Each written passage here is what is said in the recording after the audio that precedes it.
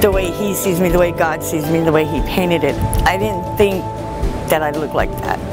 I'm Brian Peterson, and I paint the faces of the homeless. When paintings sell, we use the proceeds to help the person in the painting.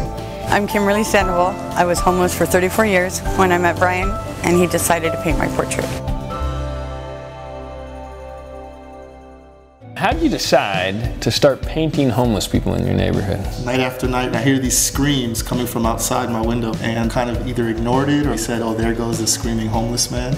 But it was that guy who kind of got my attention, and 2 days later I went out to meet him, and he starts telling me about his life and his story and his journey. And in that first conversation, something inside of me was just like, hey man, can I paint your portrait? I was seeing something in him that was beautiful. Behind the ruggedness, the smell, all that stuff, you know. I saw into who he actually was. We have tight relationships with a couple clients, not all of them, but one lady in particular, her name's Kim. About 34 years I've been on the streets. At the age of 16, I was gang raped by 2 acquaintances. And back then you didn't talk about it, so I never came out with it. Instead, I went the other way. I started rebelling, started stealing, started into drugs, man, the whole 9 yards. It was one bad decision after another.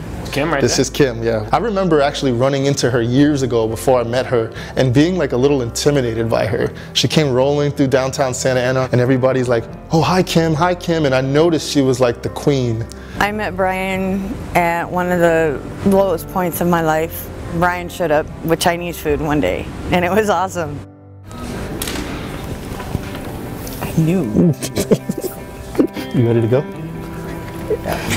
Remember, I met you when I was right here. Right there. That's your spot. That's where I was living when I met Brian. What was it like to see yourself for the first time on that canvas? When he actually did it, and he revealed it, it was just amazing. The way he sees me, the way God sees me, the way he painted it. I didn't think that I'd look like that. Brian gave us, the homeless, a voice. She actually reminds me a lot of my mother. And I've had broken parts in my relationship with my mom that Kim's helped me heal, you know? And so me and my mom have a better relationship now because Kim said yes to a relationship with me. We feed off each other. He reminds me so much of my son, and I'm very honored that he told me I remind him of his mom. We're in Orange County, one of the wealthiest counties in the country, and yet there's a homelessness problem here. How is your painting addressing that? When paintings sell, we use 50% of the proceeds to help the person in the painting.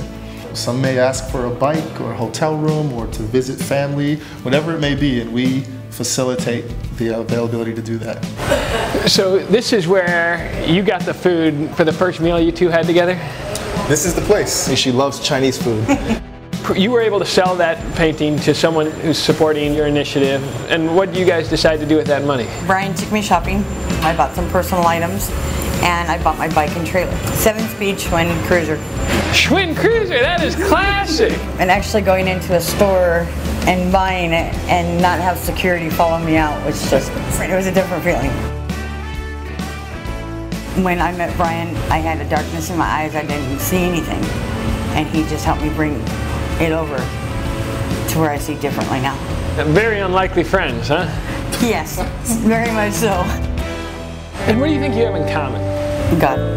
Yeah, I think our faith, struggles connect us more than like victories. Sharing positive things in your life is always good, but I started noticing that I started to connect with clients when I shared my vulnerability with them.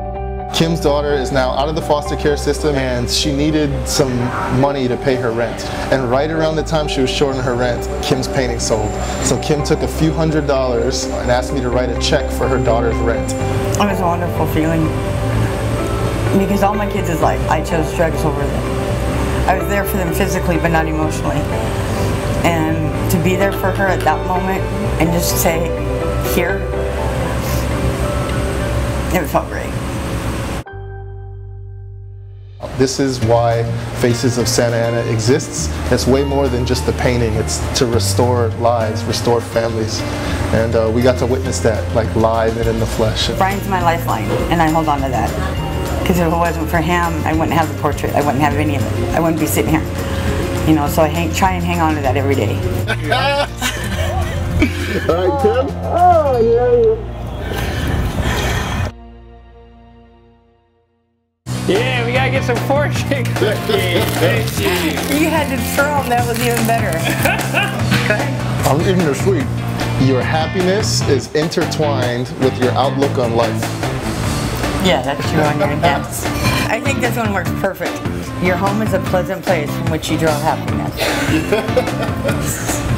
So you're not homeless. I'm not homeless. Because you're happy. Yep.